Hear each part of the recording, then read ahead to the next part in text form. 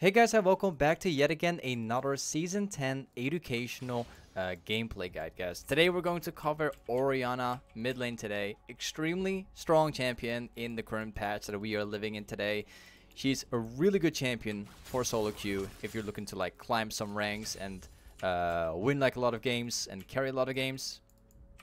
So yeah, with that being said, guys, let's just cover this champ. So I always play Orianna in a very interesting way because my build is completely like off meta. It's something that not many people are building. It's actually really strong, and I would definitely recommend you guys. I could have put my W there. But anyways, guys, I have extremely strong build, something that no one is using ever. Which, let me just spoken right there. There we go. So as for the build, I always build Rod of Ages as the first item on Orianna. Now, it might sound really crazy, but it's actually so good. Like, you guys will see. I'll show you guys. But anyways, guys, for this matchup, the way how I usually play Orianna is like in a very, very aggressive way throughout the early game. Of course, it does depend on the matchup, but in most matchups, Orianna actually has one of the best level 1s of the entire game because you can both farm it out and like move your bow to aggressive. You can do so much with the Q early on. I usually try to play as aggressive as I can. And after reaching level 6, I have this kind of roaming version of playing Orianna.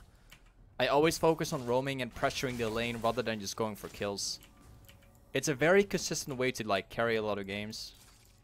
So right here, I'm currently maintaining the pressure. This guy is actually fighting the jungle right now. So we're just going to roam in immediately.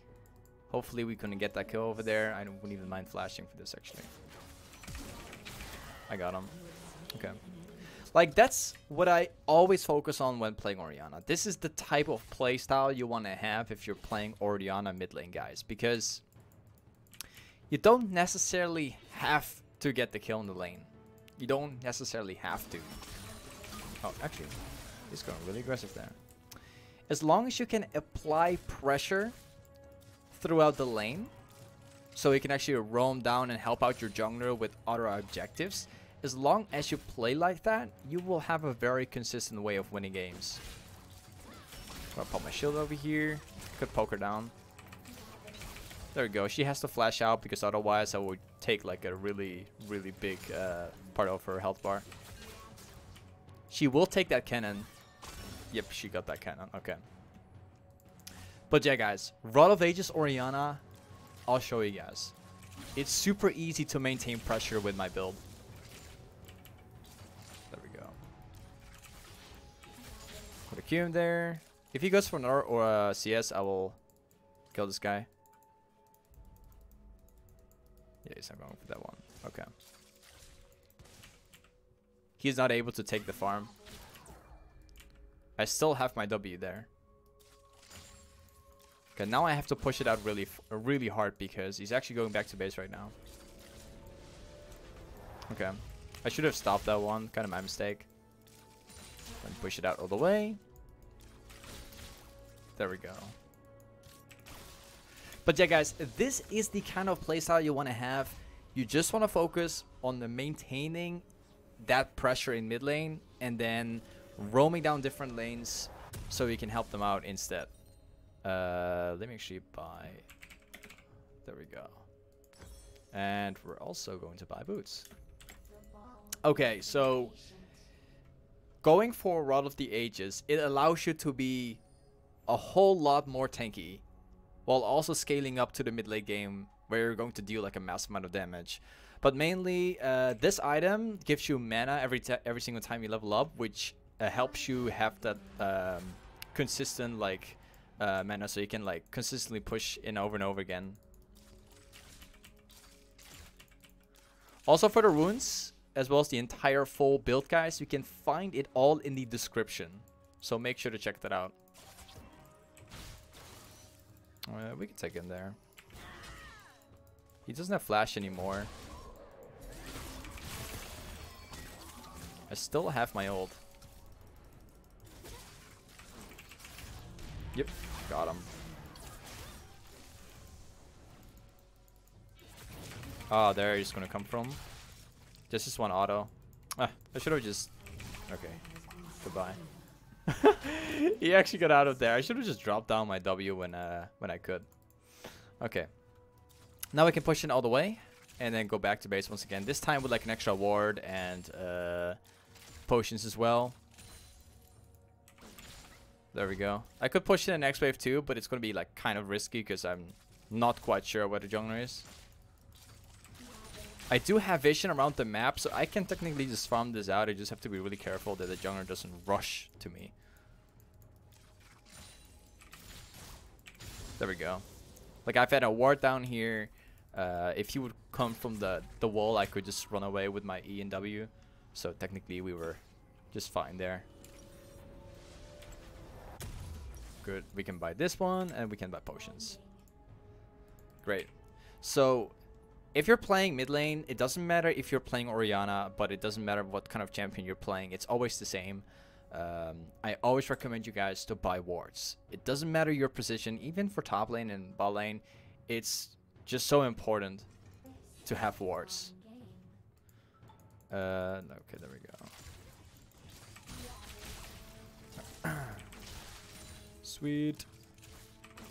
If you guys don't mind, let me just quickly, real quick, turn off the sound of my phone so it doesn't interfere with my microphone. Okay, there we go. Fixed. Okay. Great. So now, the thing we have to do right now is to reapply like that pressure in the lane. Also, I could have teleported down there, but it seemed to be really risky. I was like taking a look at the map and just wasn't right. I've got 2 potions right now. I have 1 ward as well, so which I can place down right now. I'll just place it down right now before pushing it out, so I know what I'm like dealing with. There we go.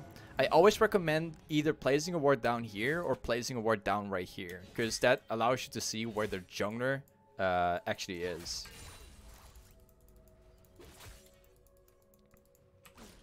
Okay. We can just poke him over and over again. Every single time he goes for a CS, we could literally just drop down the Q right there and poke him down that way. You see that? He's not able to get close to the farm because every single time he does, I can just stop him. There we go. There's only 1 single Q right now. I still hit him. Oh, that's going to be like 2 kills right now. Oh, he got saved there. I don't think... I have no mana. I have no mana for the W. Okay, we still got him after all. So, around the early game, in terms of damage, you will have a little bit less damage like you always do on Orianna because you're actually building the this item. It makes you more tanky. It gives you the mana.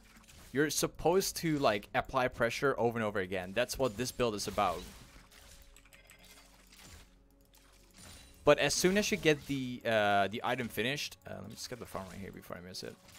As soon as you get the item finished, you will have all the damage you need. So this is the build you want to go for, not just to snowball mid lane, but just to push in over and over again. That's what it's about. So we can go back right here. We can actually wait down for my ravages. This is where Orianna actually starts like scaling in the game, where she actually gets like a ton of damage. Because in about 10 minutes, we will have this item like fully stacked, and we will have a lot of health, a lot of mana, and best part, a lot of AP too, and everything in combination. It's such a good item, honestly. We can now kill this guy like pretty easy. Let's just do it right away.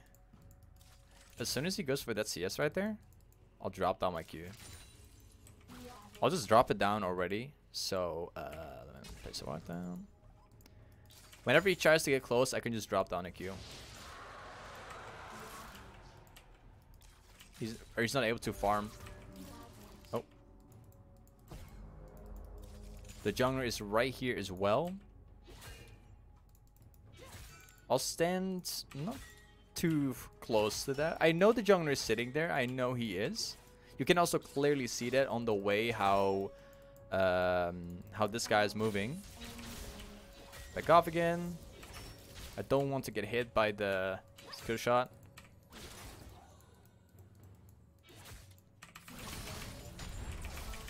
And we got him. So yeah, like this is the way how you want to play Orianna. You want to play in a very, very inconsistent way. Consistent way where you don't get poked.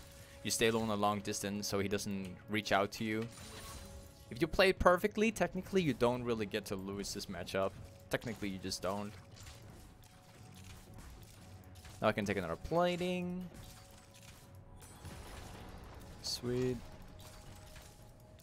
I could push in the next wave here as well. Still have my teleport up too. Actually 3 man just jumping here on us. I could try. Okay. We still got like 1 kill there. For some reason I didn't see Yasuo coming over. I did have vision around here, but I was watching the map the entire time. What was I that blind? I don't know. No problem. I think they passed my my vision. I think they walked like around it. Okay, so now we're gonna buy boots. Like as soon as you get the Rod of Ages, you want to finish your boots as quick as you can, because that's what allows you to roam around the map and like position yourself into a much better way. It also, if you buy Sorcerer's Boots, you also get like 18 magic penetration, so you're still getting damage despite going for boots. That's why I always recommend going for Sorcerer Boots instead of going for the cooldown one. Gonna push this out all the way. And this time, we're gonna go bot lane and see if we can maybe get like a good catch off. This is going to be the perfect example of what I'm talking about. Roaming, applying pressure over and over again.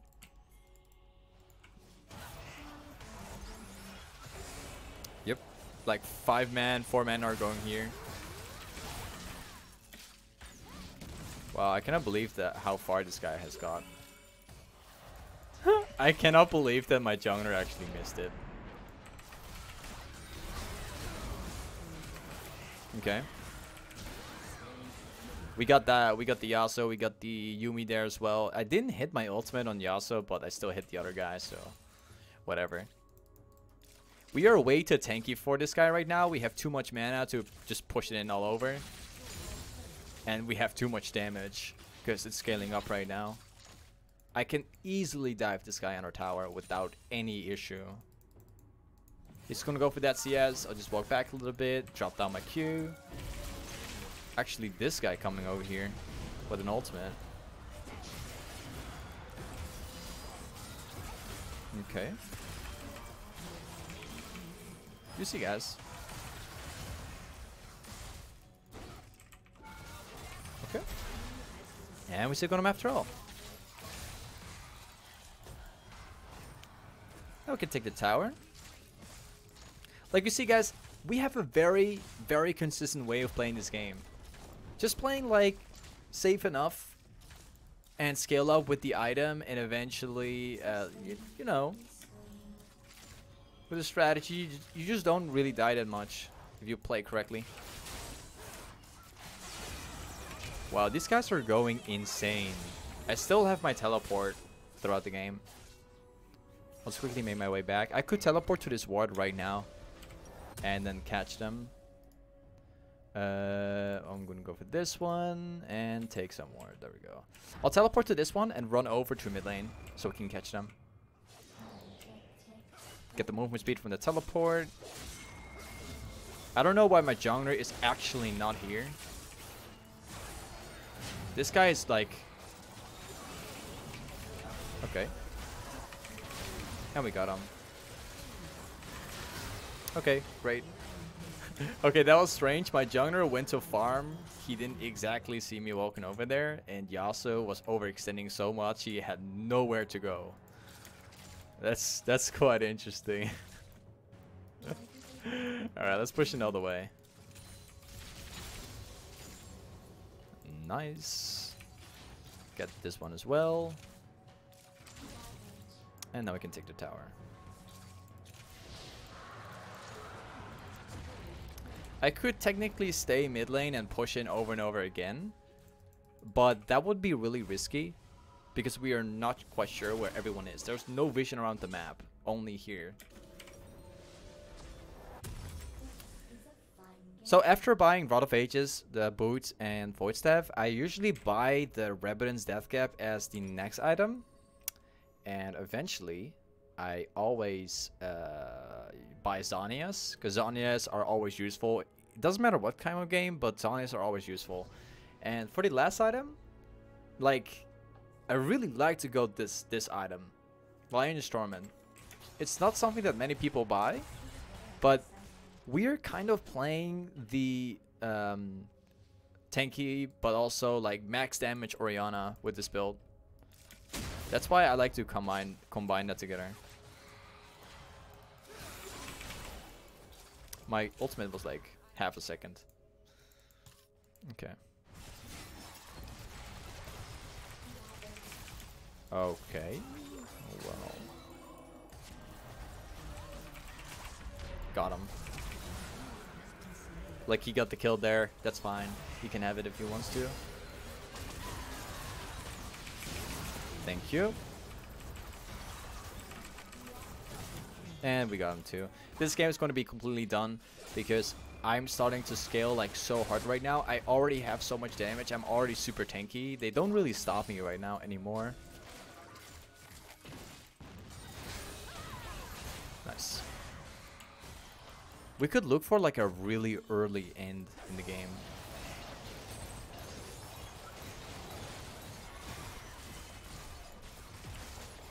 We could continue pushing because we're like way stronger than they are.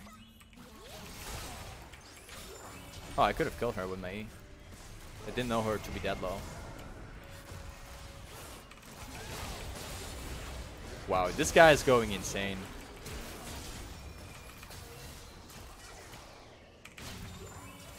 Okay, we can just continue pushing like one more wave before we go back.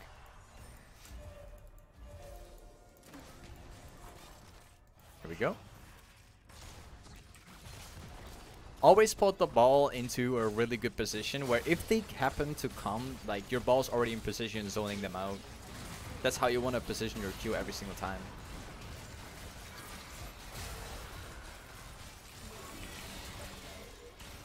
So I'm gonna drop down the Q over there. If they happen to walk on my Q right now, I could just kill them instantly.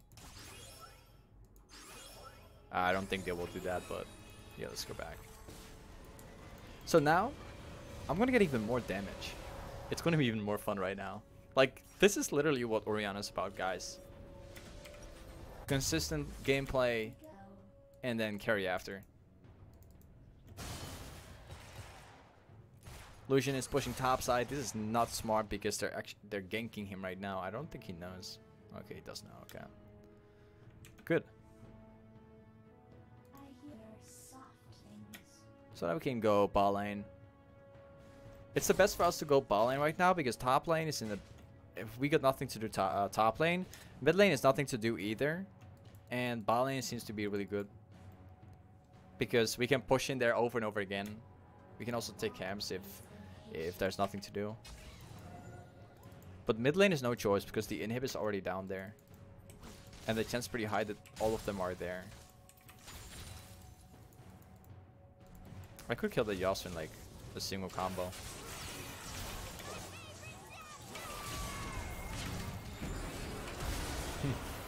Nice try. I mean those combos, man. Nice try. He knows how to run at least. Good, now we can force the entire bot lane. It's going to be like a really quick game from now because mid lane's already over. They're not even defending anymore. They're just super tilted. I don't know what he's doing.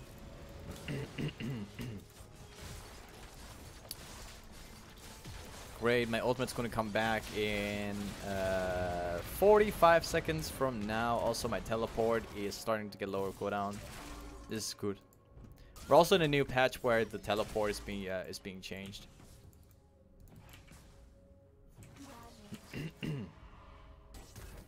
So now, it's just a matter of waiting. Waiting for my teammates to be in the right spot. I'll just continue like pushing bot lane over and over again. There we go. If he tries to show up, I can just kill him immediately.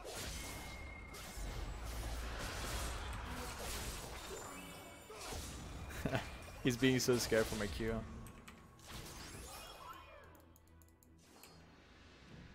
Let's see if they happen to walk into my ultimate. Yes, they do. But I waste my ultimate there because he didn't bother. I was hoping that he would run in a different direction where I could just catch him right away. So we're gonna go back, buy the refillable, sell the refillable potion, and buy this one. Great. I'll just TP in immediately because this game is going to be a quick one from now. No idea what she's doing. She's standing AFK at the tower right there. No idea. These guys are like fighting right here. Everyone seems to be tilted in the enemy team.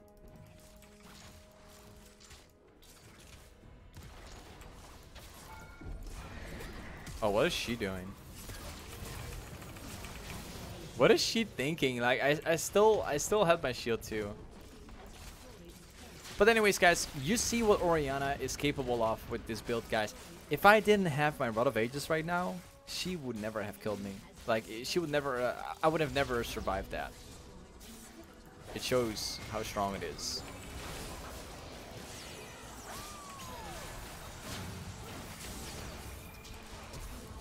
Okay.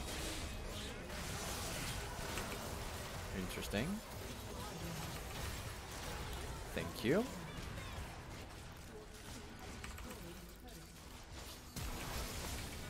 I don't know what she's doing. Yeah, that's gonna be it. Anyways, guys, this is everything you need to know about Orianna, the way how you should play her, the way how the build should be and everything. Thank you so much for watching today. Hopefully you guys have learned something, and with that being said, I'll just see you guys in the next upcoming episode. Peace.